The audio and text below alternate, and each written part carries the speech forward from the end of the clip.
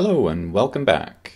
In this video I show you how to assemble the DIY Packraft Roll Top Dry Bag Kit.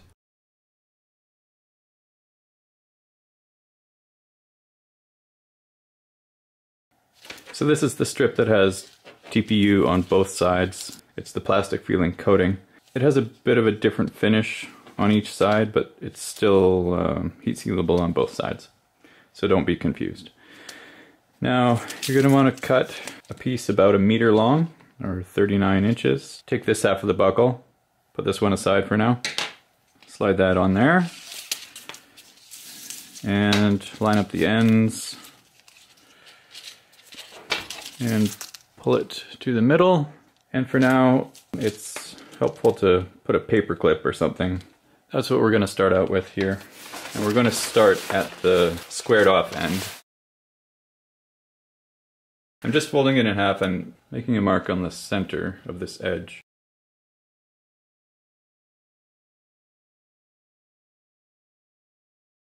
And eventually this will all be heat sealed together, like that. And then this edge will be sealed together. And this will form the roll top of the dry bag, just so you know why we're doing this. So what we want to do is we want to attach this like this along here. We can't iron directly on this fabric because it has a TPU coating on both sides and it would just melt and stick to the iron. So we actually have to flip everything over and iron it from this side of the blue fabric that is not coated with TPU. And if we flip this over, you can see that this buckle is kind of in our way. So what we can do is rotate this like that, and then just have the buckle hanging off the edge of the table here. I've got the buckle hanging down right at the edge of the table there, and I'm putting that center mark right over top of the buckle there, and lining up this edge of the blue fabric with the edge of the black strip. And what I didn't do is put my parchment paper underneath. And I put some weights on the fabric just to hold it in place. And I've got my iron here close by and my roller. And I'm ready to start heat sealing this together. And it'll stop moving around once I get the first little bit sealed in place.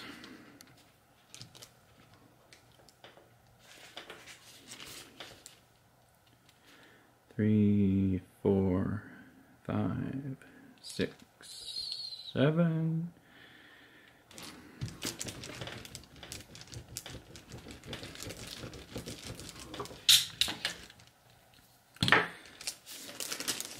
Okay, and I'm just going to continue sealing this along here, making sure that it's lined up. You can use a clothes iron to do this. You just have to be careful to line up the edge with the strip that's underneath. You could feel with your fingers and make some marks along here to show you where the edge of the strip is. Not really necessary, but if you're using a big clothes iron, that might help you keep your ironing on top of this strip. If I didn't want permanent marks on there, I could use chalk or even a pencil. I'll speed up the footage so you don't have to watch me do this all the way, and then once we get close to the end, I'll show you how I'm going to finish this off.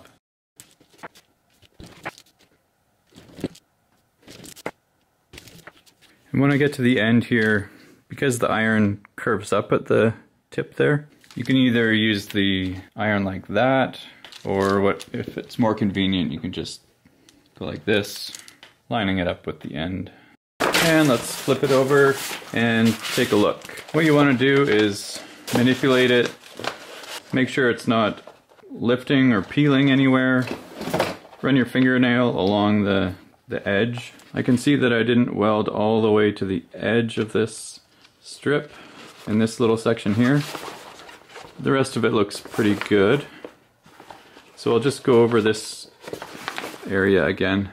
It's better to have the iron overlap a little bit and melt a little bit of the TPU beyond the edge of the strip here. It doesn't do any damage to it, but if you leave things like that hanging out, they can get caught and it can start to peel. Flip this back over And now that looks much better. It's welded all the way up to the edge and all the way along. If the fabric slips and these edges here aren't perfectly aligned anymore, it's not the end of the world. If the black strip is sticking out farther than the blue, you can just leave it. Or if the blue is sticking out farther than the black, you could just trim it off. So now that we've sealed one side of this strip, we're going to flip things around and we're going to seal this one down. But again, we can't seal directly on here, so we have to flip it over. When you're repositioning big pieces of fabric like this, be sure to move your iron away. If you imagine that this was my iron, it's very easy to forget that it's there and it's hot, and you could just put your fabric on top of it by mistake, and then you'll melt the fabric, or melt the TPU anyway. And I'm going to put some weights on the fabric so it doesn't fall off the table. Okay, now that that's all sorted, I am going to seal this onto here. Again, aligning these edges. I can take out that paper clip now. I want to seal right up to the center line there. So I'm pulling everything that way so that the edge of the table is as close to the buckle as I can get it. Double checking to make sure these edges are aligned.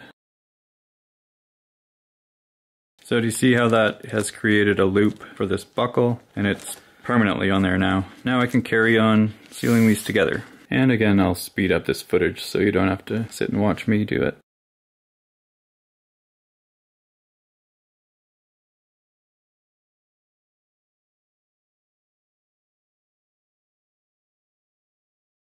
So now that's sealed on, let's make sure that it's all welded all the way along. When we manipulate it, it doesn't come apart. And we can't get a fingernail into there. So hopefully now you're starting to see how this is going to come together. And for the next step, we are going to use this seam strip, which just has TPU on one side. The other side is just fabric. It's the same as the blue fabric, it's just black. What we'll do is start by cutting it into a more rounded shape. If you want, you can get out a coin or something and make it perfect, but I don't care that much. And also for this next step, we're going to need something rounded to drape the fabric over. This is just a scrap of lumber that I cut up. This is the one that Bruce Campbell made for me 5 or 6 years ago. I'm still using it to this day. You can also use something like this cereal bowl. It's not ideal, but it works. And you just need to make sure you have a bowl that has a bottom more like this, because you can't use something that has a bottom like this, because you need to be able to iron on here, and if there's a lip on the bottom, then that's going to be in your way. But what you're going to do with it is wrap some masking tape around, and you want the sticky side of the masking tape facing out. You could put some pieces like that along the sides just to hold it in place. And it's helpful to have a center line drawn. If I was actually going to use this, I would take a ruler or a tape measure or something and just drape it over here and get a bit better of a line along there. You can see I've done the same thing with this. It's got masking tape on here, sticky side out, and then it's just taped in place along the sides. This one actually has the center line drawn on the wood. You can see it through the tape there. Okay, now I've got this piece laid out with the two lobes facing me and the TPU side facing up and the exposed fabric facing down. And I'm going to take my form or my bowl with tape on it and put it underneath here so that this is aligned with the long axis of this piece. And these two lobes are centered. That little V shape there is centered on the center line. And what I'm going to do to start with is take just the first 5 centimeters, 2 inches, maybe not even that much, and align it with the center line. And I'll do that with both lobes here. And try to work out any wrinkles. See, there's that wrinkle there. If I pull this fabric over a bit more, I can get those wrinkles far enough away that I can start So just the first few centimeters are aligned. I might be able to pull this a little bit closer. There. Don't try and go any farther that way for now. Let's just get the seam started here. So we're going to take our seam strip here, just about the first inch or 2.5 centimeters. We want that to be sealing beyond the end of this slit here. And we want this to be perfectly aligned with the center line on here. If it's off to one side and we start heat sealing, then it's impossible to get it to line up without making a big wrinkle in it. So start out facing the right way. You can use the tape to help you there. And then tack that with iron. Whoops. And see, the nice thing about this wooden form is that the fabric can fall away and I can have the iron sticking out sideways and it's not going to touch the fabric. A bowl works as well, but it drops off more gradually, and so you're just a little bit more likely to touch the fabric with the iron. So even on here we can roll it. Now I didn't try to seal all the way up to the edges everywhere, I just wanted to get that end anchored in place. Now that it's welded in place, I can come back with the iron and check with my fingernail to see if there's anywhere that isn't sealed right up to the edge. Whichever edge of the iron that I'm using to creep up to the edge of the seam strip, I'm looking at it and I'm having it overhang the edge here a couple of millimeters. I'm doing that because I don't know if you can see that in the camera there. I ironed it so long that a little bit of the TPU melted and squeezed out the edge there. And that's actually good, because that means there's an excellent weld under there, and when that TPU starts to squeeze out the side, you know that it's welded right up to the edge, and that actually makes a little bit of a fillet in there around the edge that makes it so this nothing can catch on here. I don't try and achieve that all the way along, but it's just a sign that you know you're creating a good weld. So continuing on, I know I can seal this seam strip up to here before I have to reposition the fabric on the form. If I forget and I keep going beyond here, then I'm going to be sealing this big gap into the seam, and that'll create all sorts of problems. So what I find helpful sometimes is to bring it up to there and then actually start and work my way back towards there. And this is such a short distance that you don't really need to worry about creating a wrinkle by working back towards a spot that's welded. So I'm looking at one side at a time. I've got the iron overhanging the edge a little bit, and I've already sealed the other side, so I'm concentrating on this side. And I'm slowly moving the iron, but I don't know if you can see it in the camera, but I can see a little bit of melted TPU starting to squeeze out the side. And as soon as I see that, I move on.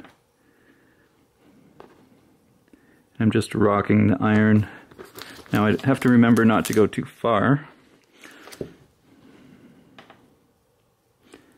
And I see it squeezing out the side there. Perfect. Okay, and I'm just going to give that a roll. And it's really important to let this cool before I lift it off of the form here.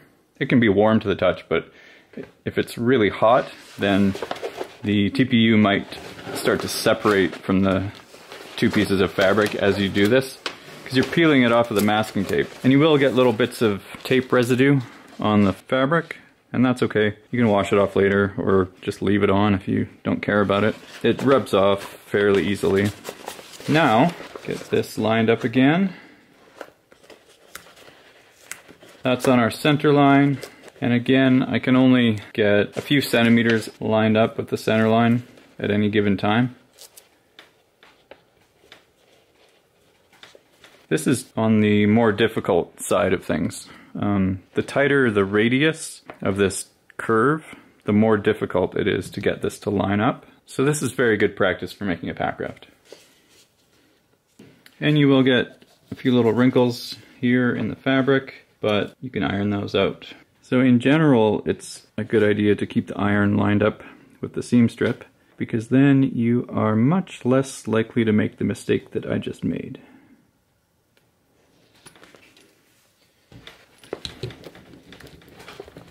And that mistake is touching this TPU here with the iron. This is such a tiny spot. Just from experience, I know that that is not going to leak.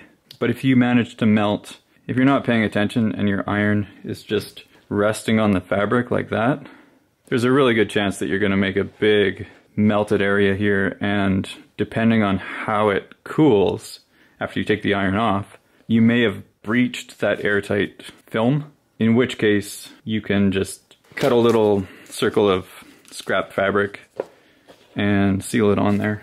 But I know that that tiny little spot is not going to leak, so I'm not too concerned about it.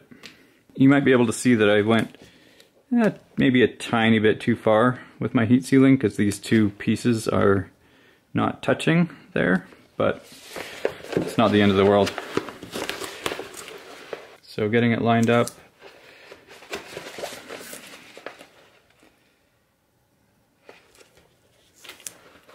And sometimes you might need to overlap them by a millimeter or so. That's not a big deal. And you might be able to see that there's a tiny wrinkle in there, like that. I'm comfortable leaving it like that.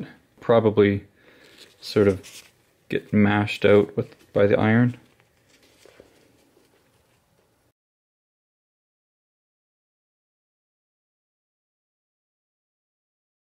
You can see that I'm ironing very close to my finger. I've burned myself many times while making packrafts and things, so I don't really recommend doing that. It might be a good idea to wear a leather glove if you're gonna do this. One of those things is do as I say, not as I do. And with this iron overhanging here, if I pull this down, I'm much less likely to touch the TPU with the iron. Generally, the way that I do this is I start by sealing, pressing the iron in the middle of the seam strip along the center line. And then I'll move it over to one edge so it's either right on the edge or even overhanging a millimeter or so. And then I wait to see that TPU squeezing out the side. I don't know if you can see it, but I can. And making sure I'm not going too far. And now I'm going to come and do this far side here. So you can probably see that the side of the iron that's closest to the camera is lifted up slightly, because it's really this far side that I'm pressing on. And as you're repositioning the fabric here, you want to keep this tail in line with the center line on your form. If it's off to one side, then that's going to create kind of a weird curve in the seam. So keep everything aligned. I've made this part of this dry bag more challenging than it needs to be, the curvature of it, just so that if this is a project that you're doing because you're considering making something more complicated like a packraft, I wanted this to give you a real good idea of what it's going to be like to make a packraft. And I can honestly say that this seam here is more difficult than a lot of even the packraft curved seams. So don't let it discourage you if you're finding this difficult, because even I'm finding it difficult. Usually on a packraft, you can get more than a couple centimeters sealing at once. There are some spots on a packraft that are more difficult than this, but in general, I would say that this is more difficult. So I thought I would check to see if a smaller radius works better with this particular curve. So let's find out. Again, I'm trying to keep everything aligned together. Yeah, I think this smaller form the radius is better for this particular curve. You can kind of force the edges to line up and then just sort of work the wrinkles out. Let's see how that goes. First, doing the center, and then moving the iron over to this edge until I start to see that TPU squeezing out the side, and moving over to the other side, and then I'll let it cool a little bit. And see how the masking tape is holding that in place? That's really helpful.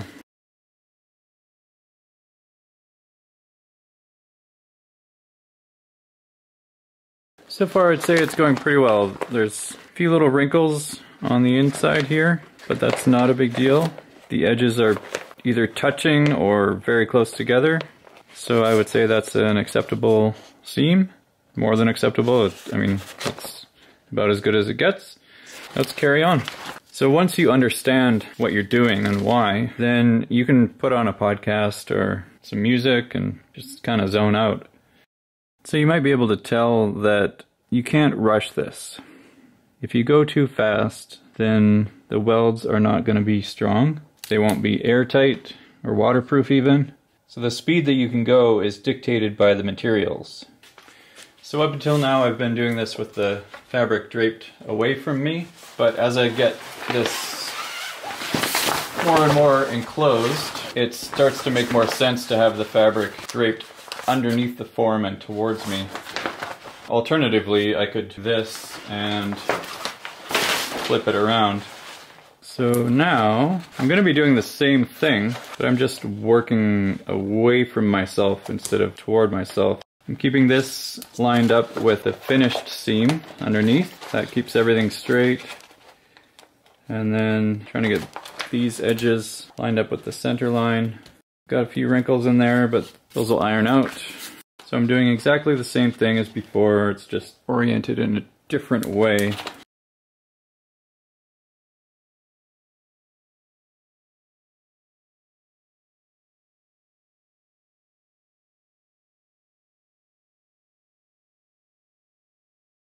I meant to show you that you can actually use a regular iron for this. It's just more awkward. If you're using a form like this, you could get away with using an iron. If you're going to use a bowl, then you're going to have to be even more careful. Obviously this is a lot wider, and there's more potential for you to be touching areas where you don't want to be. But as long as you keep the fabric draped down and you're cognizant of where the iron is at all times, then you can actually do this with a clothes iron. Especially if you're using the tip here, keeping this part of the iron away. Obviously this isn't hot, I wouldn't be touching it if it was. But yeah, this is all doable with a clothes iron.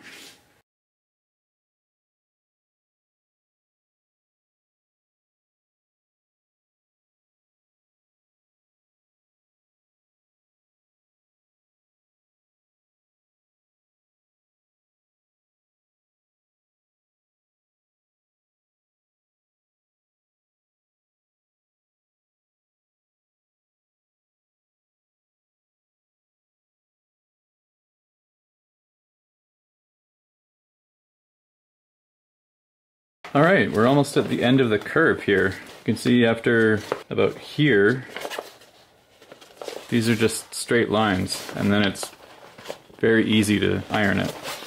You don't need a curved form for that. So let's just finish off the curve here.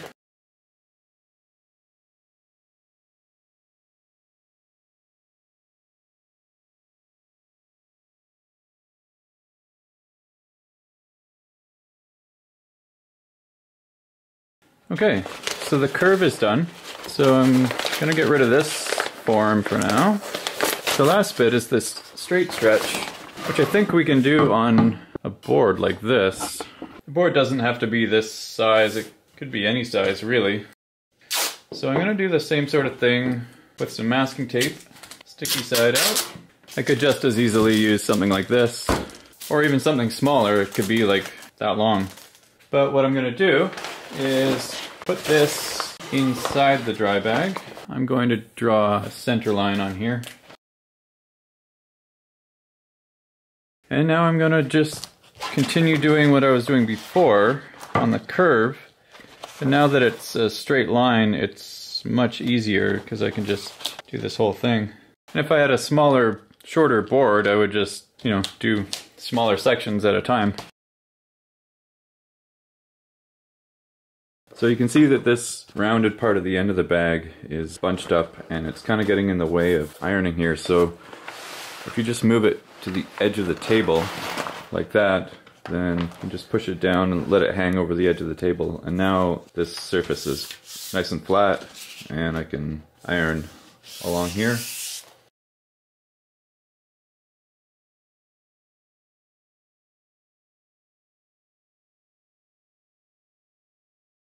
Be careful to keep this centered on the seam.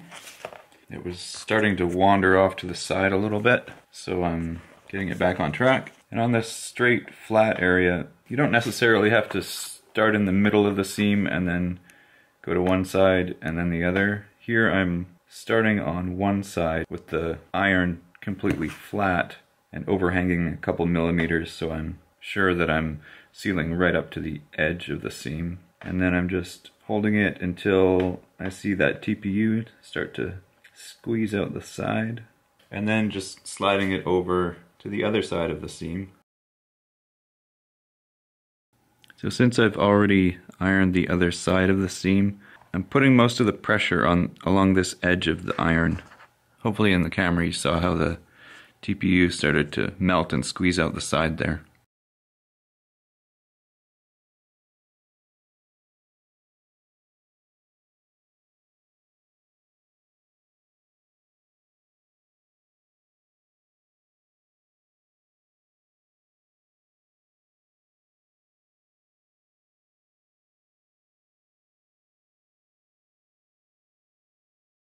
And when you get close to the end here, you'll need to reposition everything to continue along the seam. So just peel the fabric off the block of wood and slide the wood farther down and just repeat the same process. Now if you're using a clothes iron, obviously you can't use a board that's too wide or the iron is going to be touching the fabric beside the seam. So you could either use a board that's the same width as the seam, or what you could do with a board that's wider than the seam like this one is, you could line everything up so that one of the edges of the seam is right along one edge of the board, and then this fabric would be underneath the seam, like that. And you would either have your hand here pushing it down, or something resting on the fabric to make sure it's pulled down, like that. And then as you're ironing, line up the far side of the iron with the far edge of the seam.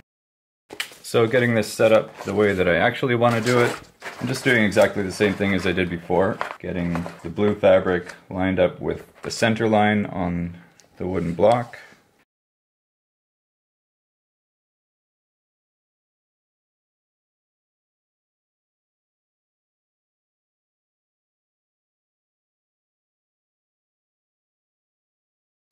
And you can see I'm getting really close to the end here. So to make it more convenient, I'm going to flip everything around and I'm going to work towards myself here. And you can see that these didn't line up perfectly. This side is slightly shorter than that side, but that's not a big deal. After I center this seam strip, I'm just using my finger to figure out where I stopped heat sealing. Just lifting it up, and then obviously it's heat sealed up to there. So that's where I need to start ironing. I overlap it a little bit just to make sure there aren't any gaps.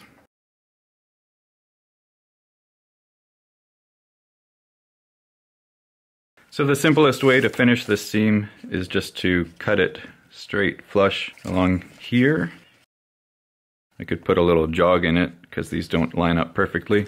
Another option would be to end it like that and then cut a slit along the center line. Half would get sealed there and the other half would get sealed there.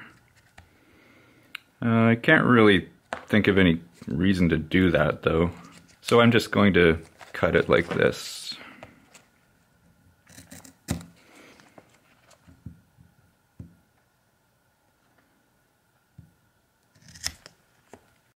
And I'm just using the butt end of my iron here to seal that as close as I can to this strip without melting this. And I'll use a little binder clip to hold this out of the way.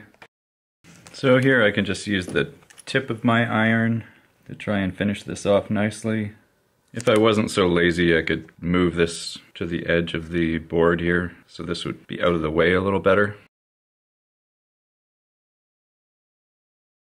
Alright, so that's done.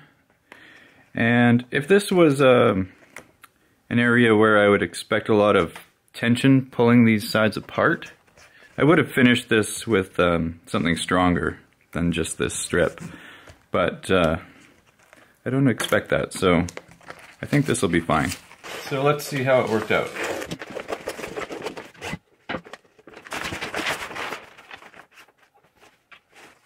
These two ends, I'm just going to feed through the buckle for now, like that.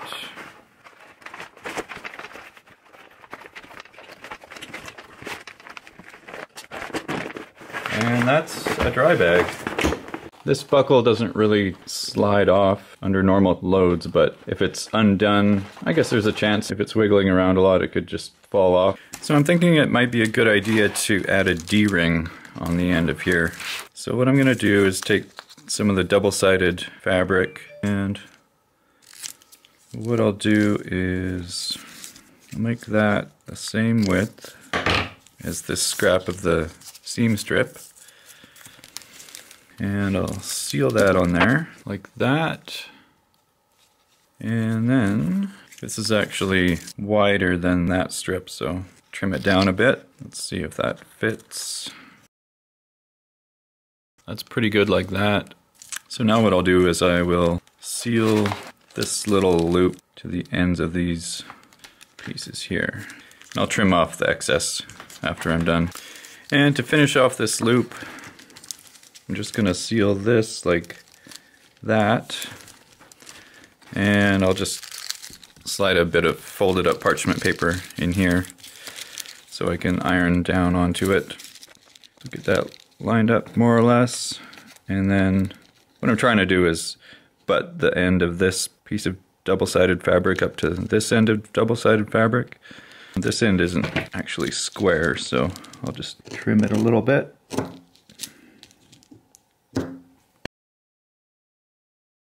And it's going to want to spring up when I take the iron away. Got this ready. There we go. And I'm just sort of holding it down as it cools. And now I can trim off any excess and clean up the edges by trimming everything so it all lines up. So now this isn't going to slide off, and I have a nice D-ring for hanging up this bag. And the final step is always to check our work. So turn the bag inside out. So now I'm going along the seam and checking with my fingernails to see if there are any spots that can lift up, and anywhere that might catch on something or that isn't welded properly. I'm just going to go over it with my iron from this side. Yeah, like there's a spot that needs to be ironed just a little bit along the edge there in the center. So what I'll do is I'll put this block inside the bag and find that spot again and manipulate that block so that it's under the seam. And I'll just press on it with my iron, keeping the iron lined up with the seam so that it doesn't heat up the adjacent fabric. That's done there. Just continue looking along the seam, making sure there aren't any other spots that need touching up. And you can see that there's a fair amount of scrap fabric left over. If you want to make attachment points, you could heat seal attachment points to the dry bag. There's already one D-ring on it that we added, but depending on how you want to use it, you could add some attachment points. So I've just loosely rolled it up. It doesn't take up much room when not in use.